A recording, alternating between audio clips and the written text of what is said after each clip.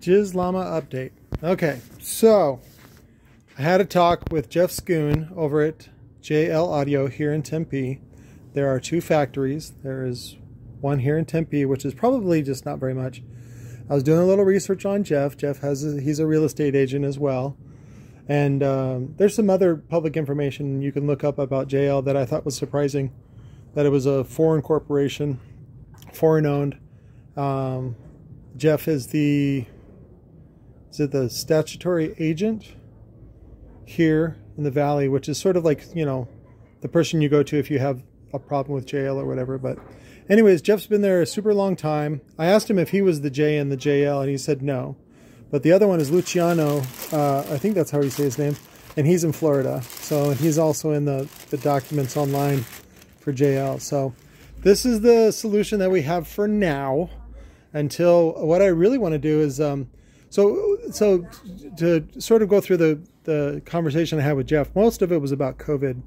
But a very sweet guy, very nice guy, and I thank you very much, Jeff, for reaching out to me and calling me instead of just, you know, threatening me like a lot of people do. Scott Dildo. And so anyways, so we have a ton of these decals, and we were looking at the trademark, and the trademark has the JL audio underneath. Let me grab my, let me show you on this W6.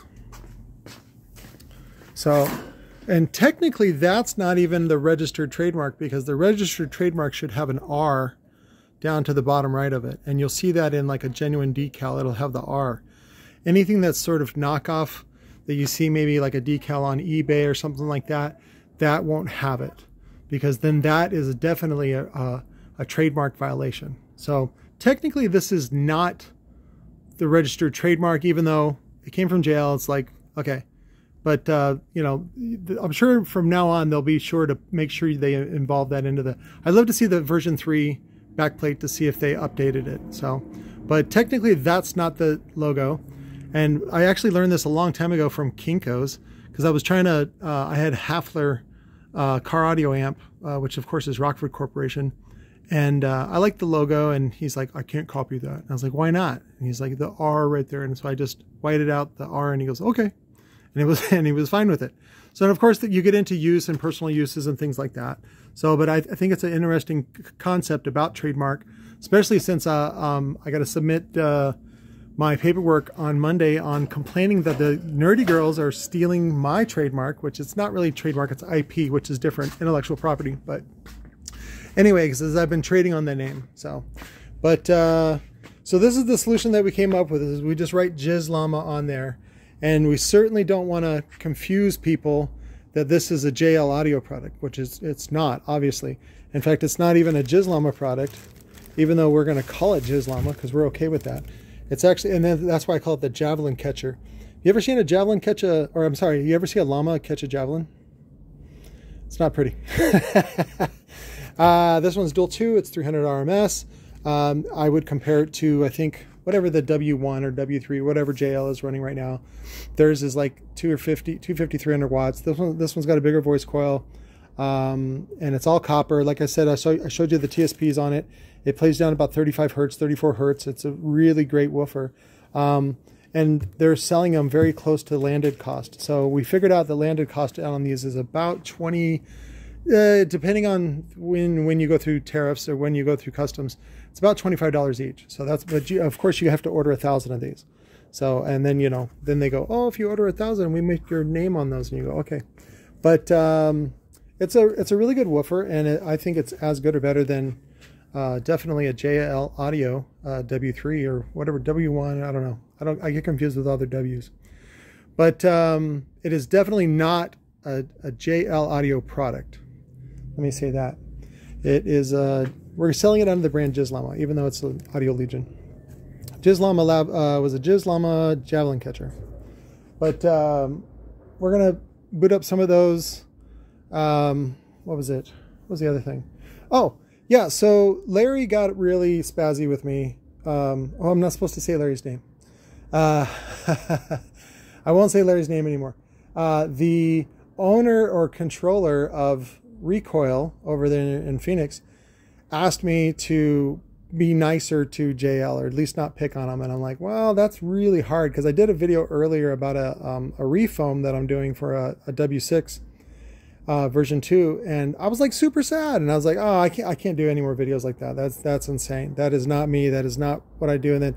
And what's funny is I talked to Jeff about that. I was like, you didn't ask Larry to, you know, put pressure on me. And he goes, oh, no, I would never do that. He goes, I'm a true-blooded American. He says, I would never try to suppress your freedom of speech. He says, we can't control that. And I was like, wow, that's really cool. That was really refreshing, because it was definitely a different tune than what, you know, Recoil was telling me. So, but Recoil mostly deals in China and deals with Chinese people, and that's a different attitude. So, but I'm doing some reviews. We got the new amps in. I decided to get a case of each one. I'm going to pull these apart and do a video on each one. This is the RED 600.1. We got the 1200.1, and then we got the matching 4-channel. So let's see, it is 1 ohm stable. Good, Larry, good job. So, and then as far as I talked to Recoil about doing an OEM run. They're doing some subs right now over in China, and typically they do about 1,000 at a time. And so I said, hey, can we do 30% OEM? So, because I want Recoil to have an OEM line so that you guys can badge them. So I really want you guys to, when those come available on the store, buy them, and then put whatever, you know, logo you want on them, your own logo, whatever, and show that, you know, I was right, that people really want this, that people at home can make a living selling really good woofers under whatever, you know, their home brand or whatever. And otherwise, you can't afford to buy 1,000 of these. You know, you're like, well, yeah, they're only whatever. What did I say? $25. Yeah, they're only $25. Yeah, but you got to buy 1,000. Good luck. Good luck coming up with that money, and you got to pay up front. So sometimes, even if you have a business, it's like it's a third up front to start production, and then a third when This is when I went to business school, long time ago when I was taking college courses. It's a third up front, and then a third when after production is completed, and then a third when it's on the water is usually what you pay.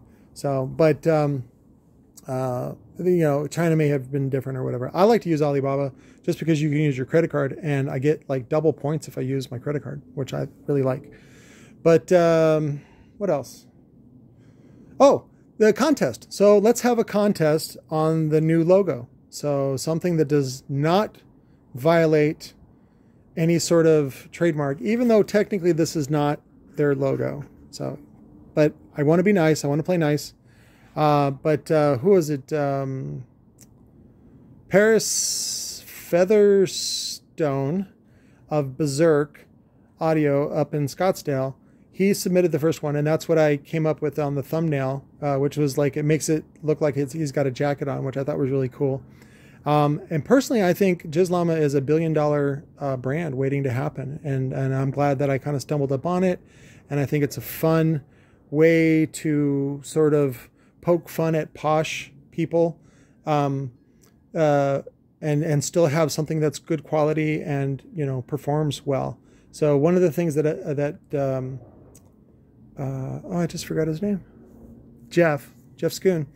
One of the things that Jeff Scoon talked about was, he says he felt that, you know, JL Audio makes some of the best sounding woofers in the world. And I said, yeah, I commented on the price increases that they put on their website. Of course, those are MSRPs. Those aren't final prices unless you're buying directly from JL, which typically they'll send you to a JL dealer that's near you, or even buy from Crutchfield, so that it's a little bit cheaper, because they have a little wiggle room when you do that.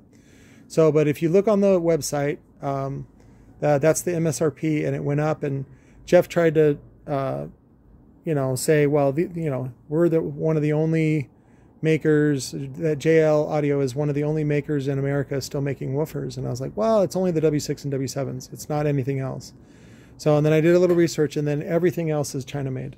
So, but, you know, and I didn't like that about Jeff. But what's good about Jeff is that it was refreshing to hear some I would say mostly honesty. What I'm really complaining about is being candid. So, but you got to remember, he's got a lot of responsibility.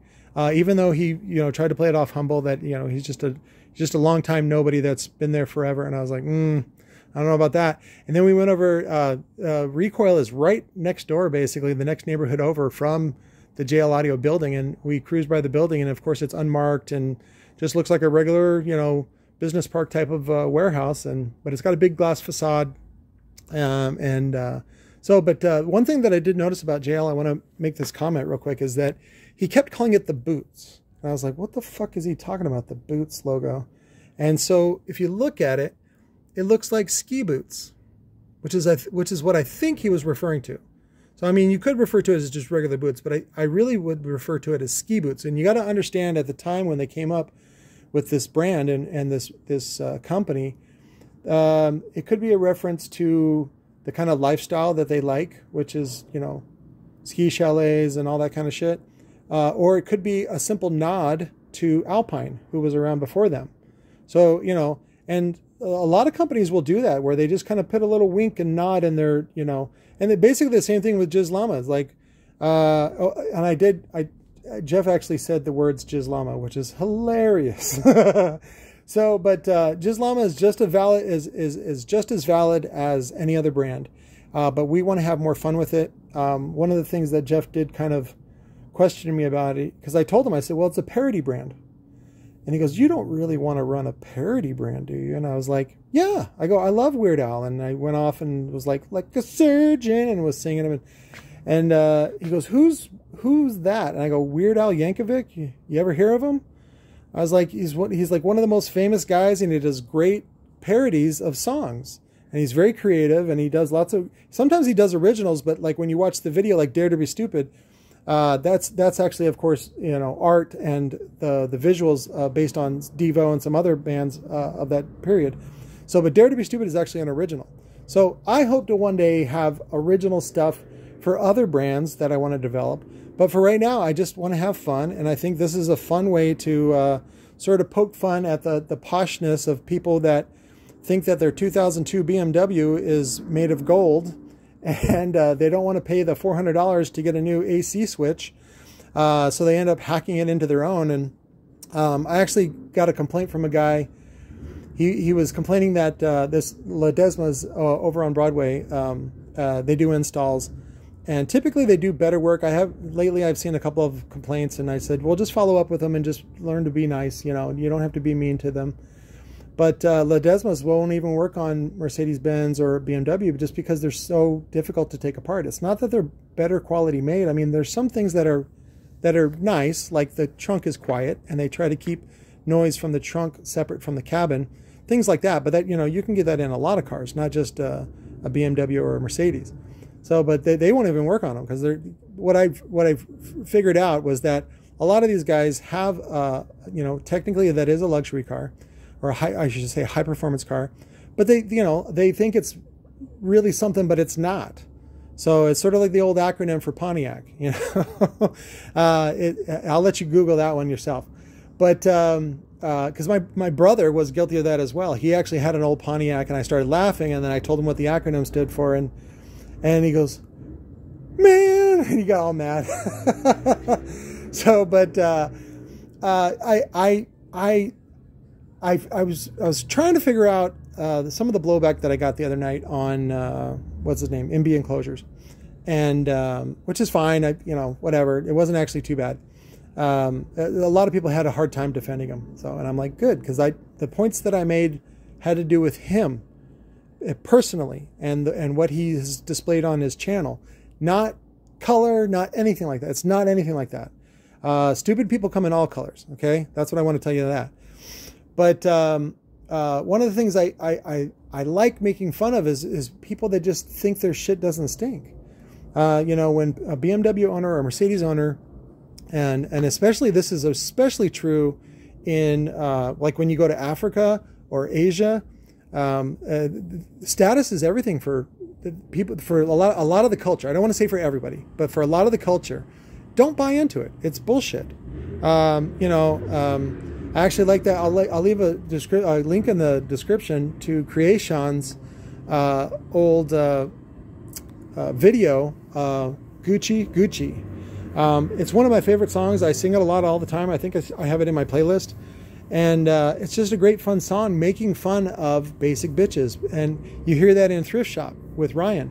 You know, he's making fun of people who pay $50 for a t-shirt, and there's 10 of you at the same fucking party. And then you guys got your all hair spiked up or slicked back like the what's his name, that gangster show, the whatever. I'll put a link to that too. Those gangster boys, there was the son, John Gotti, the Gotti, Being Gotti or Growing Up Gotti or whatever it is. They all look the same, and they're all fist-pumping weirdos that go down to the beach at fucking Cape May and shit like that. It doesn't have to be that way, okay?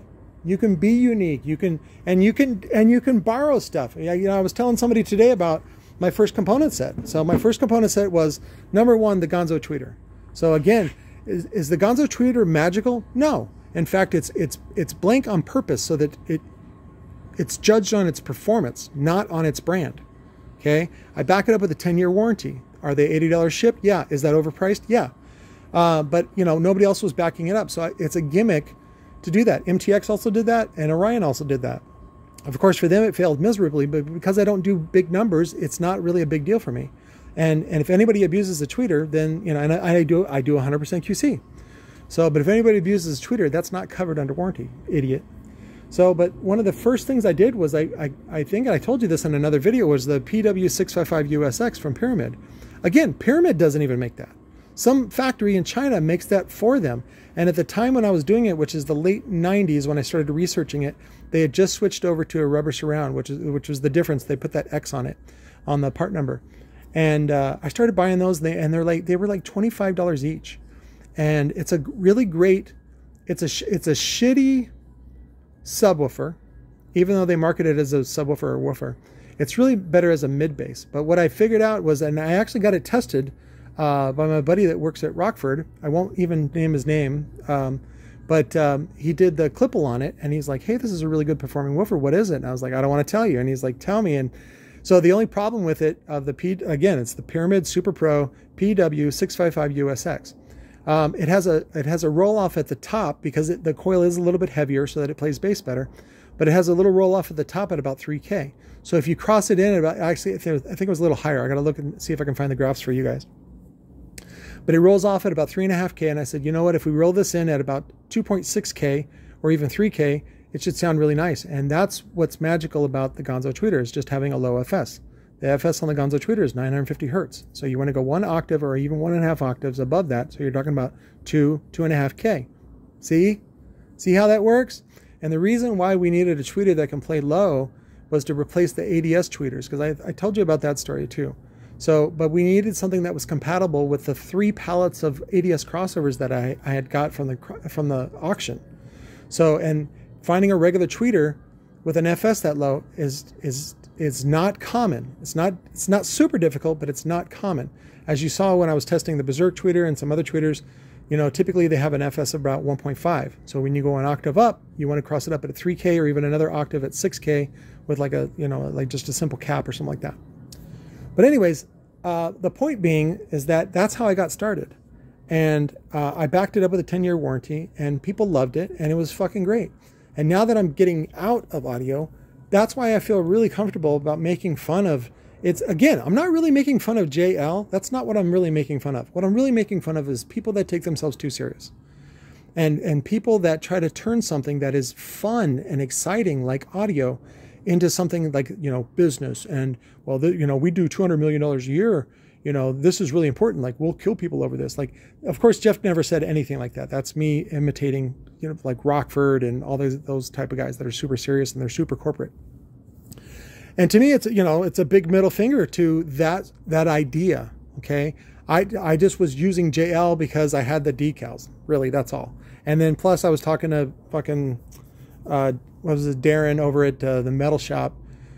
Darren, I supply my metal shop guys with beer, and they like it because I mean, they can buy their own beer, but I like to supply it because it's something that I can do. Plus they give me really good rates. And so it's just sort of like a, you know, a good little favor for favor type of thing.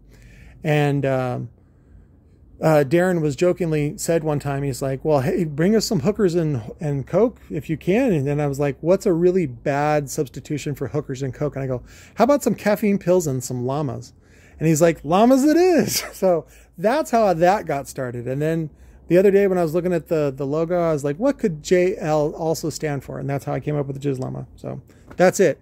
And there's a million ideas that I have like that. I usually reserve the .com and then call it a day until I can come back and work on it. So, but anyways, I think I've been ranting too much. Sherry and I are going to go to dinner. Somebody sent, oh, it's Curtis Navarro. Curtis Navarro, as a gift for Christmas, gave me a $40 gift certificate to Outback, which is great because we love Outback, but the prices really went up when the COVID hit, and they're just super expensive now. Like you can easily drop $60 on lunch now. But anyways, we're gonna go have the pork chops that we get with the Omar, which is the orange marmalade, yeah. And all the other stuff we get. I think I've done a video on that as well. So, but I love you guys. I will talk to you later. The contest for Jizz Llama new logo, please just go ahead and make your submissions. You can text them to me, 602-312-6504, or you can email robotunderground@yahoo.com.